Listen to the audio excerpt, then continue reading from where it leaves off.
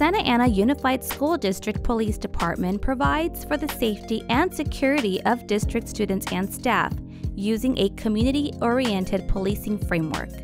School resource officers help carry out the department's mission by working closely with the site administrators, district safety officers, and the SAUSD community to ensure a safe educational environment.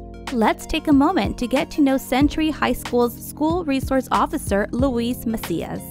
What I like about being an SRO is helping our students with the different challenges that they face. It's always fun to get out there and really try to bridge the gap between police officers and community and just interact with different types of people, you know. Interact with the adult transition like I do with the elementary kids, with the high school kids, middle school kids. So that's always fun getting out there and talking to them.